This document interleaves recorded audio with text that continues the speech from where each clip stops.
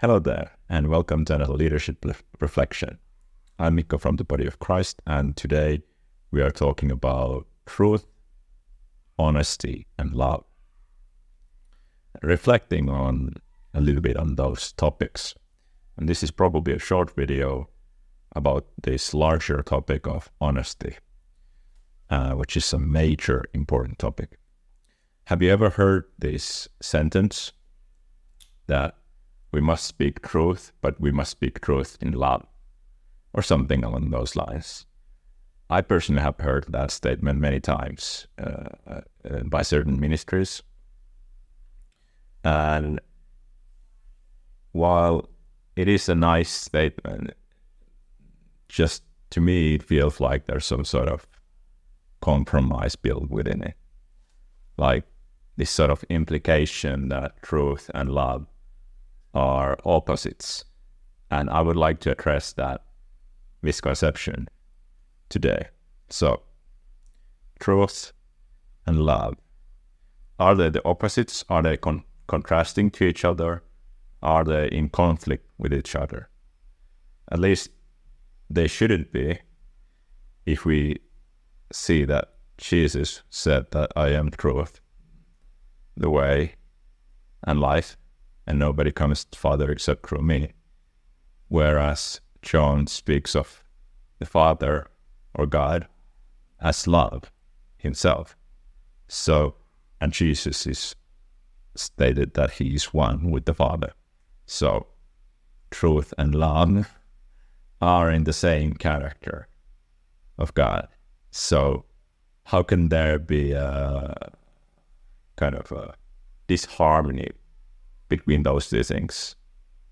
Why would you need to compromise on that if they're part of the same character? I don't think God is misharmonious in that way, or disharmonious. So that's one argument, but you could say that's technicalities. In practicalities, we still have to deal with this issue. So let's see what's the issue, what it might be, why we're even saying something like this in the first place. And I guess some of you have heard this, although this hasn't been heard in recent times so much, but of these sort of preachers that go to the street corners or go to the restaurants where people sit and mind their own business. And then they start proclaiming the judgment of God, like, repent or else, turn or burn, this sort of thing. Or you lousy sinners, you reprobates and murderers and adulterers and this sort of thing, you're gonna go to hell. That sort of preaching. One could say that that's truth. That's not in love. And that's probably the kind of argument made with this sort of statement in the first place, I think. So there the statement describes apply grace. But what is this man doing here? And hopefully I can address this issue, especially in the ministry of a prophet. Let's see if we can do that during this process. But what is he doing? I would like to point out that there's a difference between truth and condemnation, or correction and condemnation, even rebuke and condemnation. So what are those words? We have rebuke, we have correction, we have, let's say, exhortation. All of these words, very biblical and difficult to understand. We don't use these words too much in the normal language, except when you have learned to use this. So rebuke, correction, exhortation, let's say edification as well. These are words that might describe a ministry of a prophet. And then we have here judgment and condemnation. And what are we dealing with here? So, and this is just my understanding. Actually, I should have probably checked these words up before looking into this. So this is just my kind of top of my head kind of understanding. I might be completely wrong here. But rebuke, in my opinion, and comes to my mind this scripture which says, the wounds of a friend are faithful.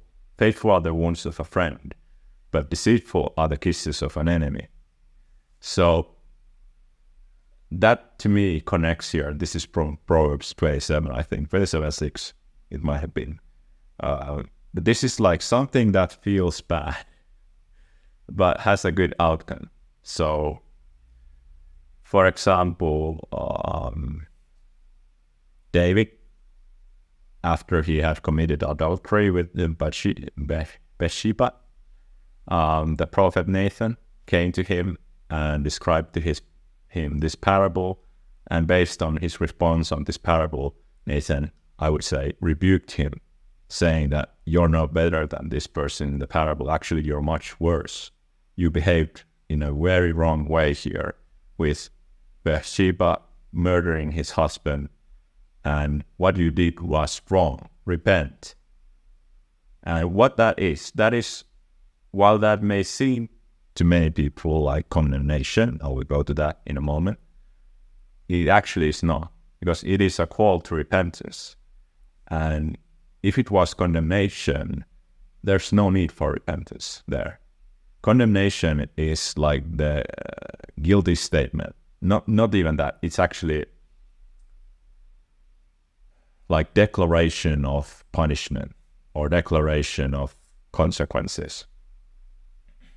So it is like past redemption. Redemption is like when you're still moving, this is your adversary here, or the other party whom you have offended, and you're going to the court together. Here's the courthouse.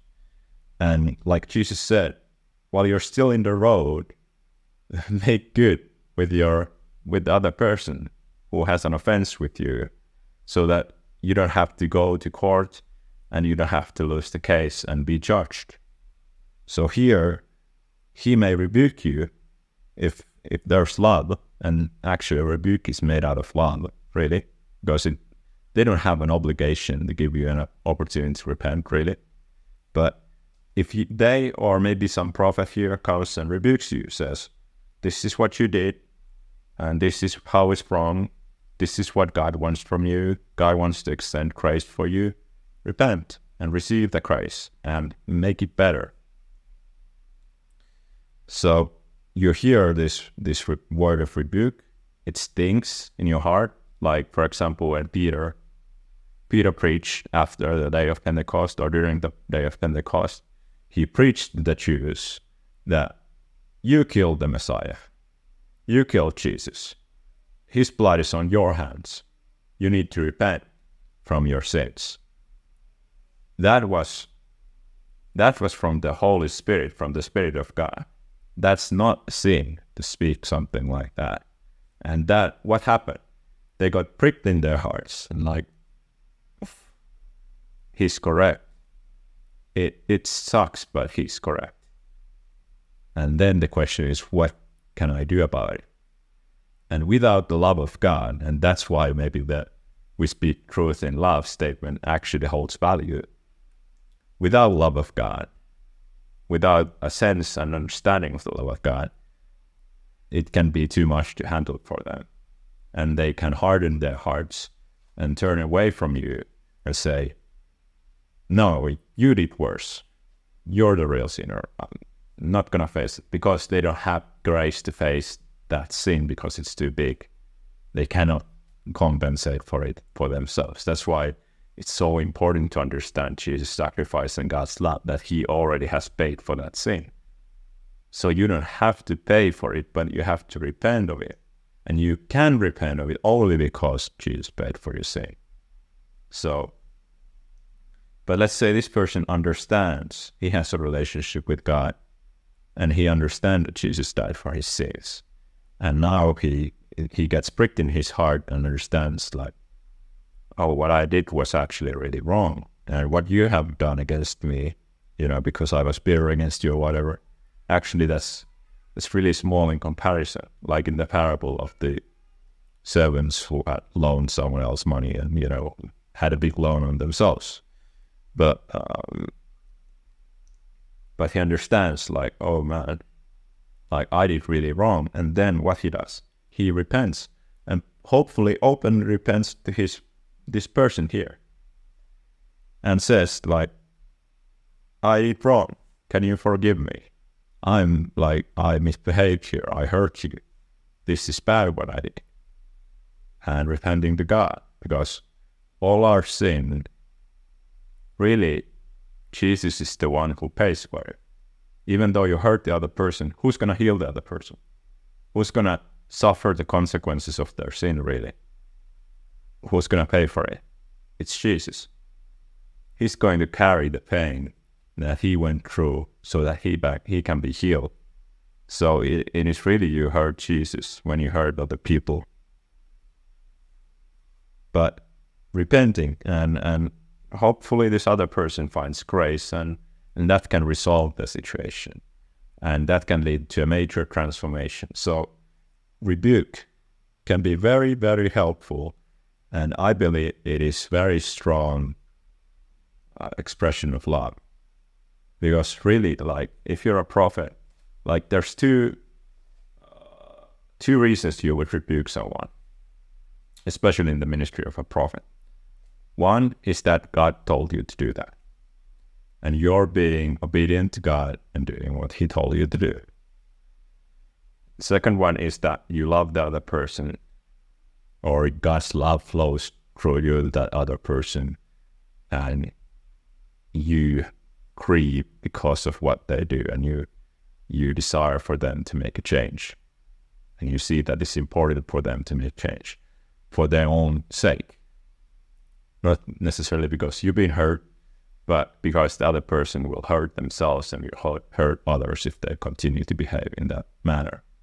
So really, the pure motive of a rebuke is love. How about correction? Correction is like maybe a milder form of rebuke. It's, I think it's pretty much the same thing, but it's like redirection. So let's say you make a presentation to your leader, and he had directed you to do this and this. Maybe do a sales presentation for this company, or prepare the sales presentation. And you present it to him, seeking for an approval for that so you can continue with the sales process. But he will, if it's not like good enough, or how I could say approval, then the leader, as a leader, you have to correct them. So you say, hey, what you did here is good, and here, and this is good, but this needs to be corrected. This needs to be changed before we can present this to our potential client. So directing a correction to something. So these are very, very closely connected and perform the same function pretty much. Rebuke is more like a strong correction with an like exhortation to change. So exhortation, again, same thing, pretty much implies this sort of emotional, strong message that, like, I need you to do this, I need you to change in this way. Like, very similar, all of these. Then edification, I think it's a very good word, something that we all should add to our vocabulary, in my opinion. Edification is something that builds, something that makes things better, something that improves. And the point of us in the body of Christ is to edify each other and ourselves, for example, through speaking in tongues, that we build the body of Christ and present the body of Christ fully acceptable and perfect in front of Jesus for his coming. So edification is like an umbrella term, and all of these, when applied correctly, fall under that umbrella term. So what about judgment and condemnation? Condemnation, I think, first of all, it says in the Bible that there is no condemnation to those who walk after the Spirit and not after the flesh. Like, as sons of God, when we are on the right path, when we're following the Spirit, there is no condemnation. Even though there might be missteps, there might be need for correction, there might be need for rebuke, but there is no condemnation because of the love of God. Because love of God is so deep that all of those trespasses and sins are like sunk into that deep ocean of love and absorbed by it. And he goes through the pain of being hurt by those sins, but he forgives. He doesn't lash back. He doesn't close himself. He doesn't harden his heart toward us and be like, that's enough. Now, get the hell out of here, kind of thing. No, his love is something else. So his love is much greater than our sins. So when we are on that right path, when we are on that child relationship with God, there is no condemnation. That's what I believe based on Scripture. But condemnation, what it is like, if I would condemn, for example, let's say I had a computer that kept crashing. And I could do this, I could condemn that computer. You're not worthy to be used in my ministry or work or whatever. I condemn you, and then I throw you into the trash because I quit using you. I don't use that computer. It is declared unusable or unworthy, or like, that's it, kind of thing. Judgment, same kind of thing. It is like, rebuke is something that you do while you're going to court. Judgment is what happens in the court. And we have an obligation from God, really, to edify through these ways. But it is not under our kind of jurisdiction or under our authority to judge, because God is the judge. And maybe I will exclude here real judges, those who have the ministry of a judge within the body of Christ. But even then, what they should do is to delegate that judgment to the Holy Spirit and Jesus, who holds all judgment, and listen to the Holy Spirit and declare that judgment that the Holy Spirit has spoken. For example, Peter, again, when Ananias and Sapphira lied to the Holy Spirit about their financial gift, and Peter declared judgment upon them, and he said, like, that's it, you will not leave here alive, basically. And instantly they died, or one after another. And he was declaring the judgment of God upon them, and which was manifested instantly. So it was not Peter that killed them, it was God who killed them, in my perspective. But Peter was the mouthpiece through whom that judgment was declared. So sometimes we might have the position of declaring judgment, but it is not in ourselves to make that judgment or to condemn that other person. It is up to God, because He is the judge. He is the superior judge and the real judge. But we can perform that function of speaking out the judgment of God sometimes. Not the most typical ministry, but still, there it is. And God is very patient. God applies a lot of grace and a lot of mercy and a lot of patience to our sins. And speaking of greater things than sins, like just neglect or enmity towards God and His word, enmity towards the kingdom of God. God is very patient even with His enemies, and He's waiting for and giving everyone a chance to repent and to make things right and to turn to Him and go under His love. and to receive that love. But he's not forever suffering in that sense. And sometimes after that period of grace, mercy, and patience, there comes a day of judgment.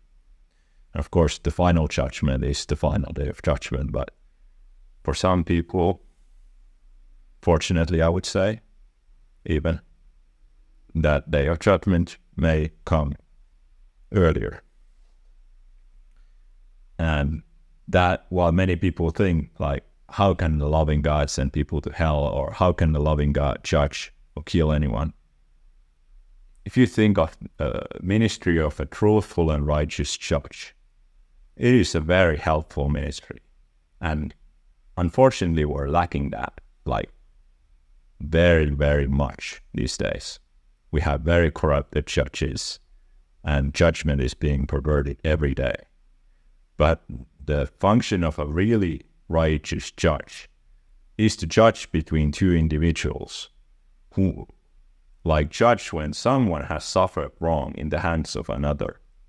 Like, that typically demands justice, especially when there's no repentance.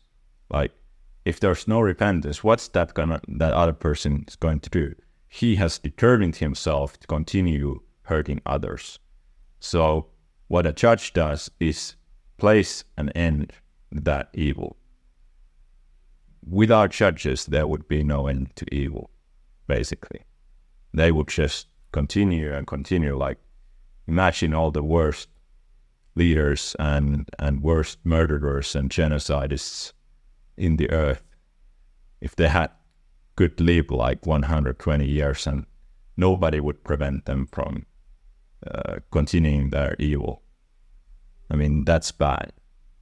And even in the book of Revelations, the spirits of the righteous men shout to God and ask God, how long will you suffer this?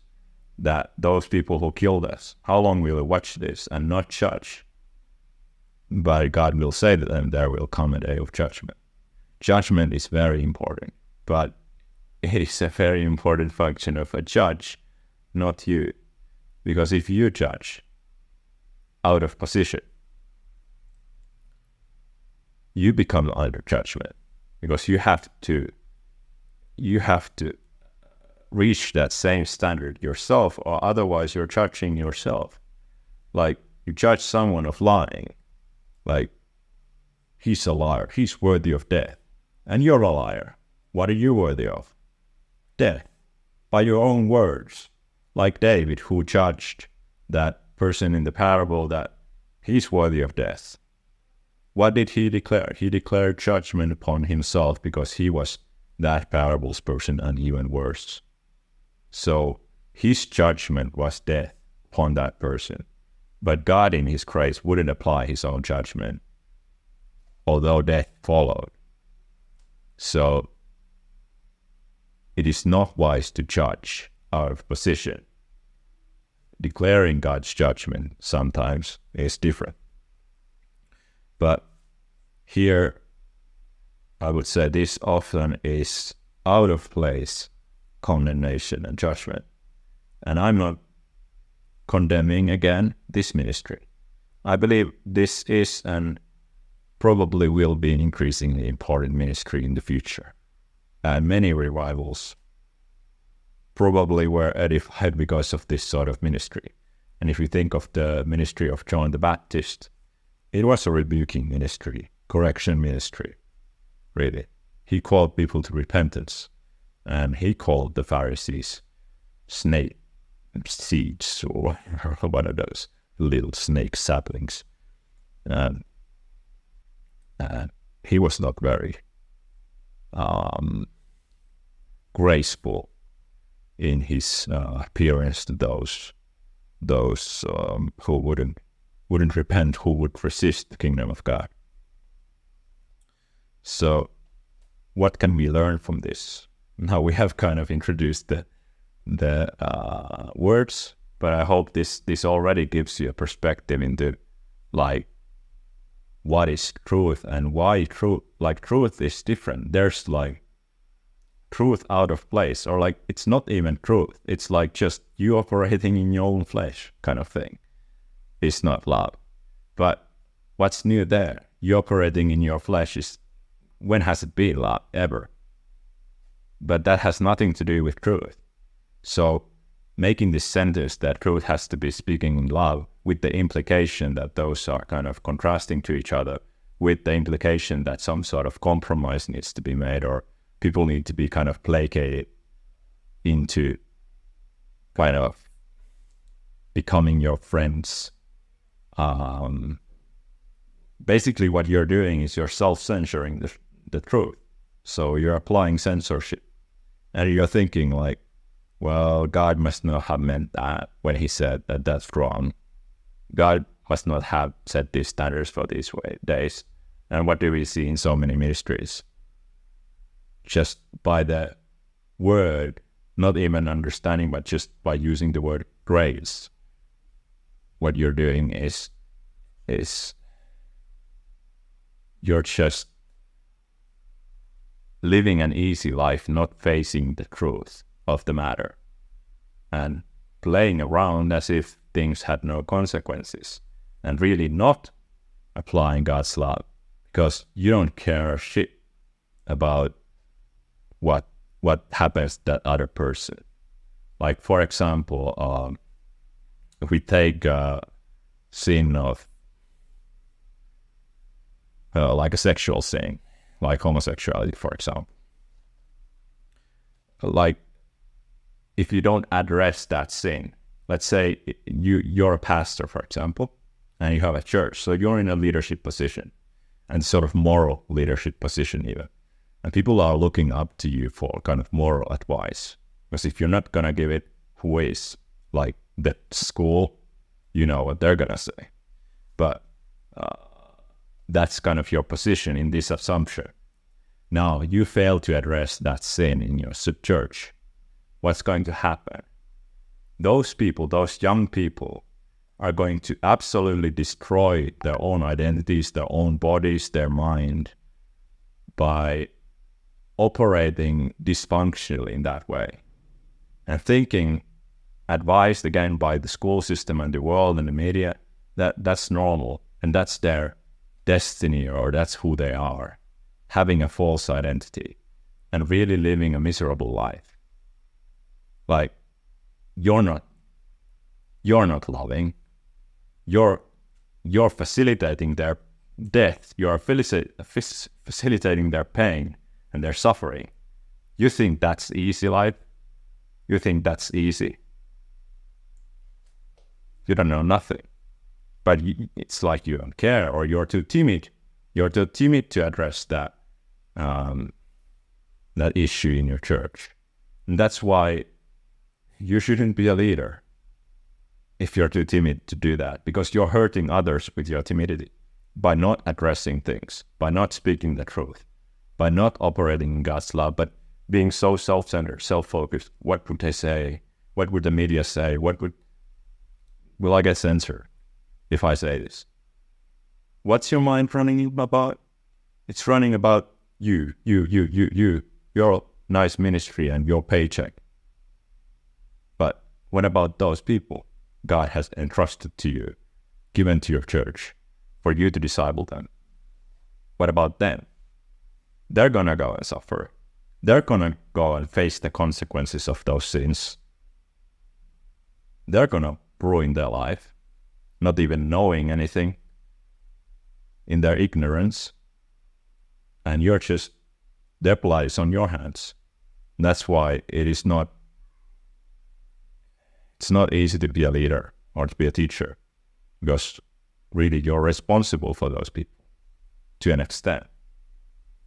At least you're responsible for this ministry, to rebuke, to correct, to exhort, to edify them, allowing them to make the decision. And if they choose not to repent, if they choose to go with it anyway, then that's their decision. It's not your decision. They make the decisions in their life, and they deal with that with God and with every person that they hurt. But then you have done your duty. But if you don't do that, you're placing yourself in great danger. So I wouldn't advise leading in that sort of position. It's dangerous. Anyway, got a little bit emotional there. But it's a difficult and somewhat emotional subject, but this sort of compromise message, it's a lie. I believe it's a lie designed to silence the church, and really a lie designed by Satan to continue that evil, to give him free rein in those people's lives. Because if he can make you the compromise with this sort of BS, he can prevent light reaching into those people's lives. He can prevent them ever getting to the point of repentance. And what that means is that he has rulership over the life continuously. So who wins? He wins in that situation by our passivity. Again, I remind you, we are much stronger than Satan because of the authority that we carry. But our passivity is not stronger than anything. Our activity is stronger. And us following God is stronger. So,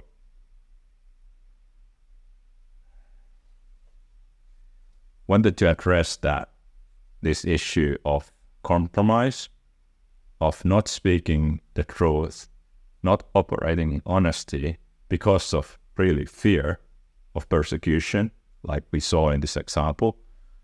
And sometimes this misconception that it is not loving to operate in the truth. You will have these people, this LG, whatever, QBS stuff, people come tell you what is love when they don't know anything about love. They have no clue, because God is love and they don't know God. And by them, I mean the people at the top, the people, really Satan, who is orchestrating that whole thing, that whole hype about destroying yourself. You're not in a position to take their word for what is love. You have a greater responsibility to God. And like, you're here, this is a crowd shouting to you or showing signs or like, love, you must love, whatever. Love. And here's God. And what did Jesus say to a person who is like, okay, I guess I will self-censor myself. I will not speak about this subject anymore. Even though it hurts my church, I might not think about it that way. I'm too self-focused to think about it that way, really. But I'm going to self-censor myself and not speak about this anymore. What is Jesus going to say? He already said what he's going to say. He said that anyone who's ashamed of me in front of these people, I'm ashamed of that person in front of my Father. I think that's a good thing. I think that's something that's desirable. You're grieving the Holy Spirit. You're placing yourself in danger here. And you need a rebuke now. Not those people. You need a rebuke. And good news is that maybe someone will rebuke you. Maybe this is a rebuke to you. Hopefully it is. Because what it gives to you, it gives to you a chance to repent. What it means is you saying, I was wrong. I was thinking of myself. I let my timidity get in the way of my responsibility. And I self-censored myself. I need to make a change. This cannot continue like this. God, have mercy on me. And then your sin, whatever it was, whether it was this or something else, you can give it under the cross of Jesus. And Jesus already paid for your sin. And now you're free to operate in righteousness and true holiness and speak the truth in real love which is God's love. There is no truth outside of love. So you don't have to worry about whether you're speaking truth in love or not. If you're speaking the truth, you're speaking into love. There is no truth outside of that. There are just facts. And I use quotation marks around those because they're partial facts, which is partial lies. So then you can repent, then you can change, then you can form a deeper relationship with God. You can use that experience as something to exhort others with. You know, I did this mistake. Don't do the same mistake. Here are the consequences that I faced. And here's how God loved me through that process. Here's how awesome He is through my sin. And you can glorify God through your sin. Doesn't mean that God placed that sin in your life. Doesn't mean that it was right. No, it was not right. We don't need to be so religious and kind of theological that we need to make good bad and bad good, but you can still glorify God with it, okay? God can turn everything into good. Doesn't make everything good. So I hope this was edifying to you, and hope you got some level of understanding from the Holy Spirit, really, about what are we called to do. And this is, of course, you need to apply this to your situation specifically. You know, are you called to be a prophet? Are you called to be a pastor? Are you called to be a teacher? Are you called to be an apostle? What kind of ministry God has designed for you? How He wants you to operate specifically? What's His grace in your life? And then let the Holy Spirit apply this truth to that situation. Because what I'm speaking here, for example, about this judgment thing, I mean, it might totally not meet your ministry at all. You might never need this. Maybe you only need it to not judge those who operate in that ministry. But maybe you are a prophet, and this is exactly what God told you to do. And you've been self-censoring yourself through your whole life because the church seems to hate that sort of prophecy. Let the Holy Spirit apply this to your life and to your ministry and your calling, and to edify you and create you. And hopefully this is of edification to you. And quickly, just one more thing I wanted to speak about, actually, prophets. And this is from the book of Micah, I think, or at least the example of Micah. Maybe it's in the Judges or the Kings or somewhere around there.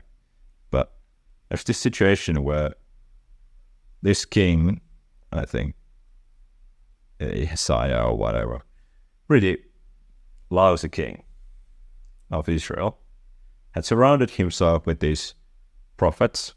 Maybe they were real prophets, I don't know, maybe they were not. But he had this, and he had this king friend over here, and they were planning a war in this other kingdom here. I think it was the Assyrian. And they were like, let's ask the wise men and the prophets what to do, because at least they had so much sense to get the wisdom of the prophets who they had placed around themselves. And they did a really wise thing there in general, as we have learned in other contexts. But what did these prophets say? They said, they said, peace, peace, victory, conquering. You will defeat the Assyrians. You know, you're going to be promoted. You're going to be so great and awesome, and everything's going to go just fine. Trust us. Kind of speaking good things. And this is what you really want to hear as a king from a prophet, you know, that you're going to succeed and it's going to go well. And many prophets do this, maybe unconsciously, maybe many divinators do this. They just speak peace, peace, because that's what you want to hear. It's not what you need to hear necessarily, but that's what you want to hear. So they speak what you want to hear, especially those using divining spirits. But in this case, this other king was like, he was somewhat wise, although very, well, I maybe not condemn him, but he seemed to behave in a stupid way by associating with this not so wise king. This one's very happy about it. He had like a little smug about his prophet crowd. But this other king is like, don't have any other prophet that can give advice. This group demonstrates group thinking, in my opinion. That's me adding things in the story. Ahaziah or whatever said that, yeah, we have this one prophet, but I dislike that prophet because he operates in the gift of rebuke, and he always tells me to repent, and I never do, and he's really stupid because of that, because I don't repent. But the other king is like, hey, let's go talk to him. So they go talk to him, and he's like, oh, peace, you're gonna win. Next. But this guy's like, hey, you never tell me peace, what's up? And he's like, yeah, well, God told me you're gonna die and you're gonna lose really badly, and that he sent like lying spirits to your prophets so that you would go into war and kill yourself, basically, and it's gonna go really bad for you, and that's God's judgment to you. And that's operating, I guess, in the gift of judgment. We can call it that. Old Testament things, you needed that much more, in that situation. But where was I? Yeah, he was not a popular prophet because of this kind of type of prophecies. And in certain contexts, you would say, like, Micah, you're not operating in the gift of prophecy. You're not edifying. You're just condemning them. You're speaking your bad story, Blumbus. Nobody likes you because of what you're doing. But what he was doing is speaking what the Holy Spirit told him to. And that's really what prophets are supposed to do, Not appease people, not tell them what they want to hear. He actually told him what he needed to hear. And had he some sense to repent, at least had this other king some sense to repent, he could have just said, oh wow, God's right, maybe I shouldn't go there. Even though he like passed judgment on me, but like realistically he would have had a chance to repent even then. But no, he goes to war anyway. Kind of strange, isn't it? But really, this was the most useful sentence, this king over here, even though it was the least popular sentence, and it stinged his heart the most, and he was probably most frustrated with this person.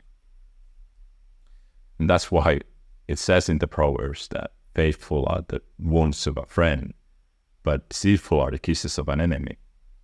That these people just telling what he wants to hear, if he goes to war and kills himself, well, then we just have another king. Thinking of themselves, aren't they? But this guy, well, he was basically thinking of God, and that I think is good. But when you have a friend who comes to tell you something difficult or a word of rebuke, he's placing his relationship, his image in your eyes on the line because he wants good for you, or he wants to be obedient to God. Either way, that's a really valuable friend. And it's wise to surround yourself with that sort of people and to create a culture of that sort of communication. And if you're interested in that topic, I recommend you to check this video here about Safe Harbor. That deals exactly how to start creating a culture like that and what that culture might look like. And of course, we are most likely going to continue with the topic of honesty.